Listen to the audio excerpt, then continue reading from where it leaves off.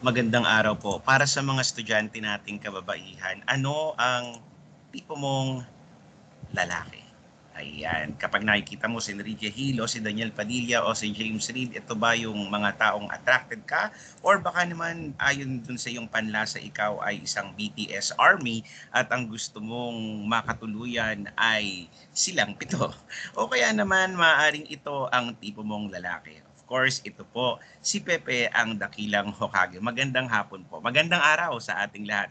Good day everyone. This is Sir E and this is SS041 Rizal and his lives and his works. Today po ang ating pong pag-aaralan ay patungkol kay Jose Rizal the Lover. Sa wikang Tagalog at ito po ang aking translasyon sa ating lengguwahe sa kasalukuyan.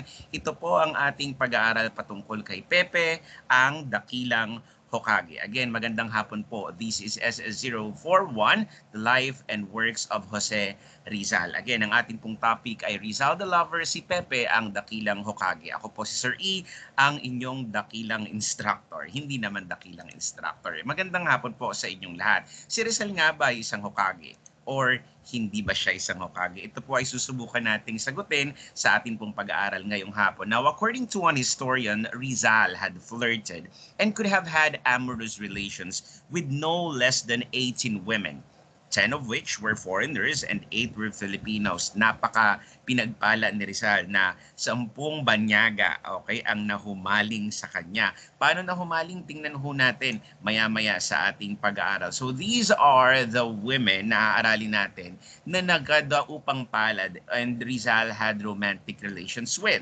Now you have here Segunda Katigbak, Leonor Valenzuela, Leonor Rivera, Consuelo Ortiga, OSeiSan, Gertrude Beckett, Nellie Boston, Suzanne Jacoby, and of course, we have Josephine Bracken. Ang sinasabing unang naging crush daw talaga ni Dr. Jose Rizal ay si Julia. Hindi po si Julia Barreto, kung hindi si Julia ng Dampalit mula po sa may Los Baños, Laguna. Subalit sa ating pag-aaral sa ngayon, ang una ho natin aaralin ay of course si Segunda Katigbak na itinuturing na first love and first heartbreak ni Dr. Jose Rizal. Sa mga unang napag-aralan natin, we found out that the first heartbreak of Dr. Jose Rizal was the death of his sister Concha. But when it comes to romantic relationships, his first heartbreak was supposed to be because of Segunda Katigbak. Ito po ang itinuturing na first love ni Dr. Jose Rizal. This was when Pepe was only 16 years old and Segunda was 14 years old. Now, sino po ba ang kasunod nito? Of course, you have Leonor Valenzuela. Ito naman yung itinuturing na secret love ni Pepe. Bakit nga ba lihim na pag-ibig na itinuring si Leonor Valenzuela sa buhay ni Pepe? Now, we know of Leonor Valenzuela as a tall girl from Pagsanhan, Laguna, who was fondly called as Orang, si Orang Valenzuela po. Now, she was Rizal's neighbor when he boarded in the house of Doña Concha Leyva in Intramuros during his sophomore year at the University of Santo Tomas as a medicine student. Now, Rizal sent her love notes written in invisible ink, I'm not sure if this is still happening until now, made of common table salt and water, which could be read by heating the note over a candle or lamp. Pepe visited Orang on the eve of his departure to Spain and bade her a last goodbye. Pero bakit dinais ni Pepe na maging secret relationship ang sa kanilang dalawa? Bakit nga ba, Pepe? Dahil po si Leonor Valenzuela habang siya ay sinusuyo ni Jose Rizal, si Jose Rizal po ay kasalukuyang boyfriend ni Leonor Rivera Pepe. Bakit ka nga ba isang dakilang Hokage? Many references declare that Orang was Rizal's object of affection too, while he was courting the other Leonor, who was Leonor Rivera. Yun po yung ating natuklasan at natuklasan ng ating mga historians din naman. When Rizal left for Spain, he received a letter from his friend and confidant Chenggoy, Jose Cecilio, saying that nadiskubre na ng dalawang Leonor ang kanilang common denominator na hindi lamang po parehong Leonor ang kanilang pangalan, subalit parehong lalaki ang kanilang sinisinta. Pepe, bakit ka naman ganyan? Nagkabistuhan na sila. Parang ang lupit ni Jose Rizal dito, ano, para hindi siya malito, talagang dalawang Leonor mismo yung kanyang pinagsabay. Well, I'm not sure if we're going to give him the benefit of the doubt, but that was him as a lover, okay? At least according to historians, okay? Pinagsabay niya po, okay, na ibigin sina Leonor Rivera at si Leonor Valenzuela. And so, of course, Orang didn't feel much sorrow upon Rizal's departure. She was said to have accepted other suitors and attended social parties and ended up marrying an employee of a trade house. And so we have here now Leonor Rivera. Ito naman po yung itinuturing na one true love ni Dr. Jose Rizal. Now, si Leonor Rivera po was a native of Camiling, Tarlac. Ang nickname niya ay si Taimis, and Rivera's family resided in Dagupan from 1890 to 1891 when the railroad line between Manila and Dagupan was being constructed. Kung hindi po natin alam, silang dalawa po ni Jose Rizal ay mag-second cousin dahil ang kanilang mga tatay were first cousins. Paano ho ba sila nagkatagpo at nagkita? They were both studying in Manila at that time and Rizal was staying in the boarding house owned by Leonor Rivera's father. They were sweethearts for 11 years, and this was what kept Rizal from falling in love with other women in Europe. Unfortunately, hindi po gusto ng nanay ni Leonor Rivera si Dr. Jose Rizal because by that time already Rizal was considered as a filibuster o isang pilibustero. Leonor had been faithful even though Rizal was studying in Europe. Ang nanay ni Leonor Rivera na si Silvestra Bauson or si Tia Beyang hid from Leonor all the letters sent to her by Dr. Jose Rizal. That's why Leonor thought that Rizal had already forgotten her, consenting to marry the English engineer Henry Kipping, who was then the head of the Manila-Dagupan Railroad Project. Pumayag naman po itong si Leonor Rivera na siya po ay magpakasal na kay Henry Kipping. Subalit meron siyang apat na kondisyon kasi nga ang itinitubok ng kanyang puso ay si Jose Rizal. But in 1890, Leonor got married to Henry Kipping on the following conditions. Una, ang kanyang nanay po ay tatayong kasama niya during the wedding. Pangalawa po, pagkatapos ng kasal, she will never sing again. Next, she will never play piano ever. And lastly, she will wear black all the days of her life. Kung mapapansin ho natin dito, her decision was not a decision na mayroong kasiyahan. Okay? She was perhaps forced knowing that it was that it was a decision that would make her parents happy. However, this was not a decision that she's happy about because her heart belongs to Dr. Jose Rizal. And if you're going to look at the novel Noli Me Tangere, siya po ay reflection dito ni Maria Clara.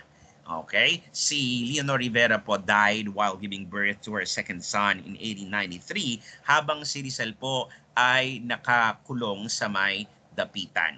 Now, we also have Consuelo Ortiga, yung tinatawag na crush ng bayan na nagkaroon ng romantic involvement itong si Dr. Jose Rizal. She was the daughter of Don Pablo Ortiga, the former alcalde of Manila, who is now residing in Madrid, Spain. Now, Rizal dedicated to her A la Señorita Co-Ir, which became one of his best poems. Now, Maximino and Antonio Paterno, Rizal's good friends, are frequent visitors too of Consuelo. Now, Rizal and Consuelo met first when Consuelo attended a party of Filipino compatriots in Madrid. Now, Rizal recited a poem and Consuelo was impressed. They met again in the birthday party of Consuelo's father, and since then, Consuelo often asked Rizal for romantic verses. Kung kailan naman si Dr. Jose Rizal ay he agreed with the request. However, Rizal suddenly backed out before the relationship turned serious because una, he wanted to remain loyal to Leonor Rivera as if naman, and pangalawa, he did not want to destroy his friendship with Eduardo De Leto, who was head over heels in love with Consuelo Ortiga at that time, subalit hindi naging masaya itong si Consuelo Ortiga.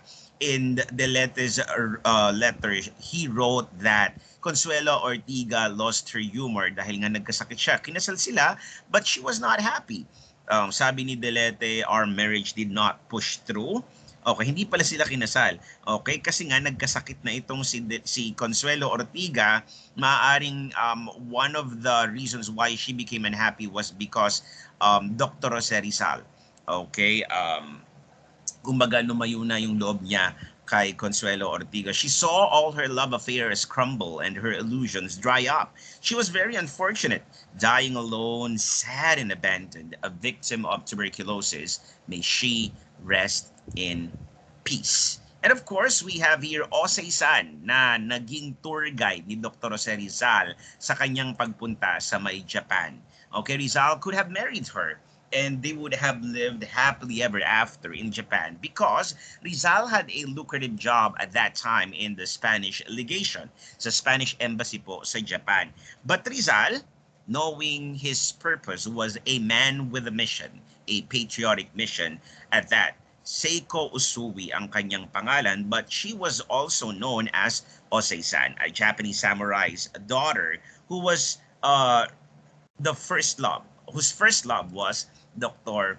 Jose Rizal. In 1897, a year after Rizal's death, Seiko Usui married Alfred Charlton, a British chemistry teacher of the Pierce School in Tokyo. And of course, we have here Gertrude Beckett, who was considered as the partner in crime of Dr. Jose Rizal. Now, Gertrude Beckett was the daughter of Charles Beckett, who was Rizal's landlord at that time. She was described as a curvy lady who has cheerful blue eyes, brown hair, and rosy cheeks, and of course, thin lips. Sources states that she was the most beautiful among the women of Dr. Jose Rizal.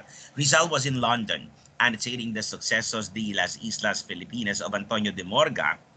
And Rizal was a boarder in the house of the Beckett family. Walking distance lang po ang bahay nila sa may British Museum. Now, Rizal called Gertrude as Getty and she called him Petty. So she gave Rizal more than normal assistance. She showered him with all attention, and she assisted Rizal in his paintings and his sculptures. Together, they finished the sculptures like the Prometheus Bound, Triumph of Death over Life, and Triumph of Science over Death. Rizal enjoyed Gertrude's loving service, but sources suggest that Rizal never reciprocated Gertrude's love. Rizal suddenly left London for Paris to avoid Gertrude, who was seriously in love with him. Minsan napapaisip ako, ano bang merong karisma si Dr. Jose Rizal? At parang itong mga babaeng ito pa ang naghahabol sa kanya. Now, before leaving London, he was able to finish the group carving of the Beckett sisters. He gave the group carving to Gertrude as a sign of their brief relationship. And so again, we have now Nellie Boston, who was considered as wife material, okay, sa mga naging karelasyon ni Dr. Jose Rizal. Now, Nellie Boston's father was half Filipino, half British, and her mother was a Filipina. Nellie considered herself actually as a Filipino. They lived in Biarritz, France, a resort city like Boracay near the Spanish border. Noon pong nagkaasawa na, okay, si Leonor Rivera, he already entertained the thought of courting other ladies. Rizal was a guest of Eduardo Boston of the resort city of Biarritz, and he befriended the two daughters of his host. And so Rizal used to fence with the sisters at the studio of Juan Luna. However, Antonio Luna, Juan Luna's brother, also was a frequent visitor of the Bostons. In fact, si Antonio Luna po was interested in courting Nellie, kaya lang po, oh my goodness, itong si Nellie Boston, head over heels naman kay Dr. Rizal. Jose Rizal, ano ba talagang meron ka? Nasa'yo na ang lahat. Okay, and so in one party in Spain, a drunken Antonio Luna uttered unsavory remarks against Nellie Boston. Hindi po natuwa si Dr. Jose Rizal dito. That's why he demanded that Luna apologize for what he said about Nelly, but Luna responded by challenging Rizal to a duel. However, with the help of their friends, the quarrel was fixed and the duel was cancelled. Was Rizal really in love with Nelly? According to Nelly, she felt that he was not. But she was not sure. She was very much uncertain because also she was emotionally reserved. However, when Pepe started to speak of his love for her, she discouraged him. But Pepe was very much persistent. So as the weeks went on, she changed her heart. And according to Rizal's historians, theirs was a very serious relationship. However, before he left from Biarritz, Rizal informed Nelly's father of his intentions of marrying her. However, Nelly is bent on marrying Rizal provided that he embrace the Protestant faith. Okay, ito yung panahon na ang balita na sa Pilipinas ay nag-iba na ng relihiyon si Pepe dahil nga siya ay nakatira, he was being hosted by a Protestant and she's being romantically involved with a Protestant just the same. And so religion got in the way of their love for each other. The question here is, should religion or should one's faith be an issue in getting married? Or should love transcend religion? Now, Rizal and Nelly didn't get married for the following reasons. Unang-una, Rizal refused to be converted to the Protestant faith, and Nelly's mother didn't like Rizal because he wasn't earning big yet at that time. And so the two parted as good friends when Rizal left for Europe. And then we have Suzanne Jacobi. Ito naman ay naka-fling lamang ni Pepe. Ano ka ba naman, Pepe? Bakit ka ganyan? In 1890, Rizal moved to Brussels, Belgium because of the high cost of living in Paris. In Brussels, he lived in the boarding house of the two Jacobi sisters. Suzanne cried when Rizal left Brussels and wrote him when he was in Madrid. Grabe naman ang karisma mo, Pepe. Ang dami mong pinapaiyak at pinapalungkot. When Rizal left her place, her dream was to follow Pepe and to travel with a Filipino lover boy who was always in her thoughts. She kept writing love letters to Pepe, even with no response from the latter. And of course, the final woman who was romantically involved with our national hero, the last love of Dr. Rizal, Josephine Bracken. Okay, now, Rizal was attracted to Josephine Bracken, definitely. And at this time, Leonor Rivera has died 2 years earlier already. At first, the Rizal sisters suspected Josephine as an agent or a spy of the friars, and they considered her as a threat to the security of Rizal. Josephine Bracken was an Irish Chinese with bold blue eyes, brown hair, and a happy disposition. She was an adopted daughter of George Toffer from Hong Kong, and Toffer came to the Pitan to seek Rizal for eye treatment because Rizal was already a famous ophthalmologist at that time. And so, he was accompanied by Josephine when they went to the Pitan. However, Rizal's sister, Maria Rizal, thought that there was something so pretentious about Josephine. The fact that she arrived with Manuela Orlac in Dapitan, whose activities in Manila were well known, gave Maria the near certainty that Josephine was up to something. And so Rizal asked Josephine to marry him, but she was not ready yet to make decision dahil meron siyang responsibilidad sa kanyang bulag na ama-amahan. So Rizal failed to cure Topper's blindness. So he left for Hong Kong and he was accompanied by Josephine. However, ano pong nangyari dito? Josephine returned to the Pitan because na-in love kay Dr. Rizal. Ano ka ba naman talaga, Pepe? Upon her return to the Pitan, Rizal tried to arrange with Father Antonio Obac for their marriage. However, the priest wanted a retraction as a precondition before marrying her. Ano yung i-retract niya? Lahat ng kanyang mga sinulat. Papayagan na sila magpakasal, subalit i-retract niya at sasabihin niyang mali ang kanyang isinulat against the friars, against the Spanish regime here in the Philippines and abroad. But, of course, Pepe would not retract. That's why Rizal and Bracken had a live-in relationship. Josephine later on gave birth prematurely to a stillborn baby boy na pinangalanan ni Pepe na Francisco. Okay, after his father. Now, because of an incident which might have shocked or frightened her, ito po yung naging cause ng premature birth ni Francisco. It was mentioned in Mi Ultimo Adios of Dr. Rizal. There, he described Josephine Bracken as his unhappy wife. At the second marriage of Josephine Bracken, um, she got married to Vicente Abad, and it was said that Josephine was said to have moved on and consider her life with the Rizals a thing of the past. Not much has been known about her life while in Cebu, but it must have been a happy one, being almost anonymous. The Abads didn't stay long in Cebu, and they later returned to Hong Kong, where Josephine died, poor and penniless, on March 15, 1902. Ito po ang ating pag-aaral sa Rizal, the Lover